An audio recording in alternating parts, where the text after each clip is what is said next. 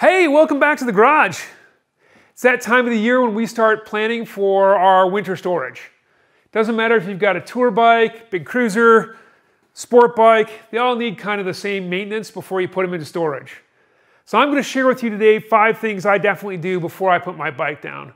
We're going to talk about battery care, how do you keep your battery fresh over winter, tires and how do you keep them round over winter, gasoline, how do we keep it fresh over the winter, oil, how do we keep our oil from corroding our engine over winter? And then lastly, we're going to talk about physical protection for the bike. We're not really planning for winter, we're planning for spring. What we don't want is we get up in spring and our bike won't start. Or we have to take it to the shop for expensive repairs. We want to be able to hop on our bikes and go for a ride. So come along with me and I'll walk you through my process. So the first thing we want to talk about is our batteries. Batteries are kind of overlooked because they just sit there and they run every time until they don't, and then it's pretty catastrophic. Batteries hate the cold. They don't like to be stored where they're going to freeze and thaw. If you don't have a heated garage like my car, then you want to be sure that your batteries are stored somewhere off the bike where they're in a climate controlled area. Bring them in your house, don't leave them in your shed, don't leave them in your bike, don't leave them in your garage. It's really hard on batteries to freeze and thaw. The next thing you're going to want to make sure of is you've got a maintainer. Not a charger, a maintainer. A maintainer trickle charges at a very slow rate and it comes on and off and tests your battery. So every time it turns on, it checks the battery to make sure that it's working correctly. Also note, this guy, this big touring bike, has a large gel battery. These do better in cool weather.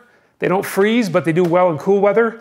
This one has a little tiny lithium-ion battery, so it doesn't have much juice in it, but it's very tiny and lightweight. So you got to make sure with your lithium batteries that you've got a lithium charger. This is an Optimate, it's green. This is the other Optimate, it's red, and it's the gel version. It actually works on lead acid too. If I plug this into my lithium battery, it won't charge it at all. So make sure you get the right charger for your battery type. Motorcycle tires are made of a soft rubber compound.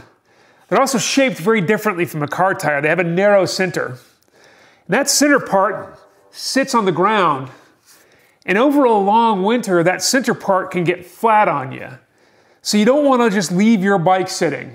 What you're going to want to do is get yourself a little portable compressor like this. I got this off of Amazon. They're very cheap. I actually have a big compressor and I hardly ever use it since I bought this. It works in my car, it works on this. It's great. So you're just going to make sure your bike is at the right tire pressure, and all you got to do is move it during the winter.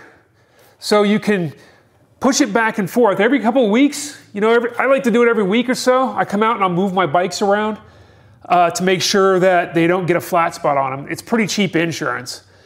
If you have a bike where both tires are in the air, I still like to spin them. I don't have a front stand for this bike yet. I might pick one up. But that's all you got to do. It's a bit more of a pain in the ass if you park outside because you're going to have a cover on your bike because you want to protect your bike. And all you got to do is still push it with the cover on. It's a little bit more of a pain because you have your kickstand down. It's going to be tied up with the cover and everything, but it's still necessary. You don't want to have to buy tires come spring. Bear with me for just a minute. I'm going to get just a little bit nerdy. This is gasoline. It is hydrogen and carbon. It stores energy really well and it burns really well. What it does not do is age very well. As it ages, things evaporate and it turns into this yellow ick. It is sticky, it moves, it's thicker, and it moves weird. So it's kind of gross. As it sits in your bike, it'll run through your fuel system and stick to the walls of your fuel lines. It'll stick to your carburetor, it'll stick to your fuel injectors, it'll stick to everything in your fuel, including your fuel tank. It'll stick to everything. It's very sticky stuff. It's like cholesterol in your bike. And that means that it's going to clog it up and eventually you're going to have to do some major repairs because of this. It is really easy to protect against.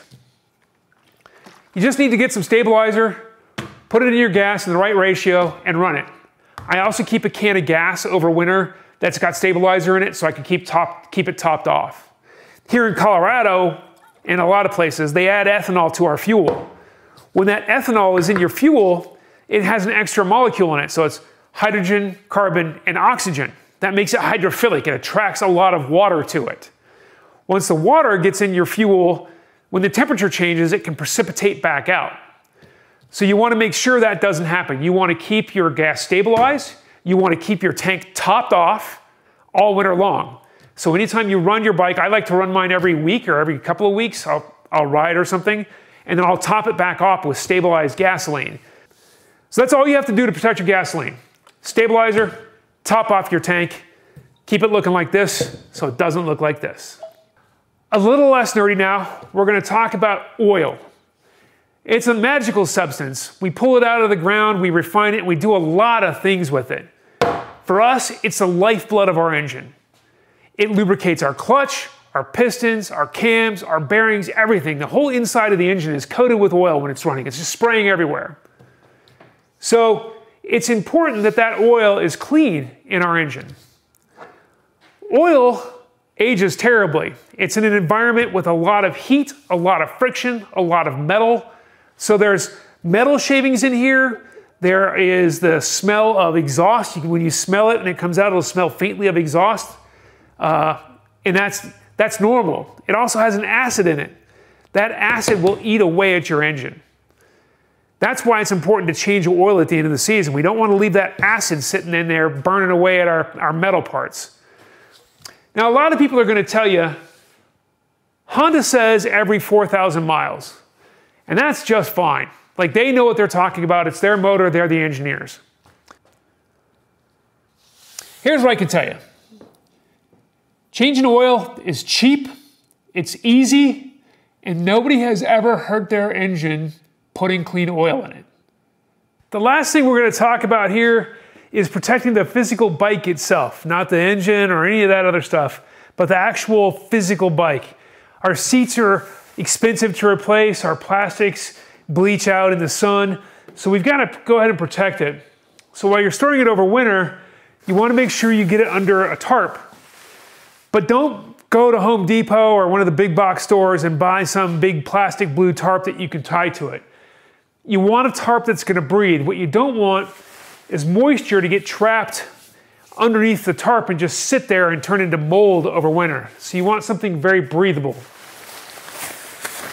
You also want a couple of features on your tarp, especially for your bigger touring bikes, like the Goldwing or one of the, Road Glide or Chieftain. You want to make sure that it covers all of the bike. It can get around here.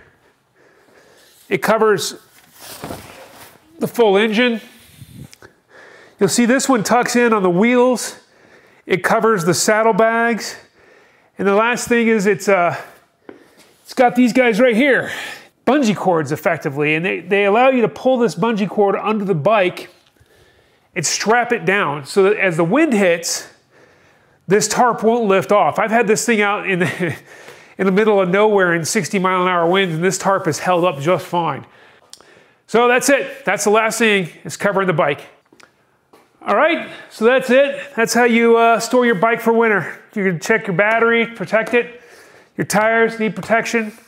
Your gas, your oil, your bike gets covered. So before you tuck your bike in like one of your precious children, you've taken care of it, and it'll take care of you come spring. That's it. Have a great time. Keep your wheels down.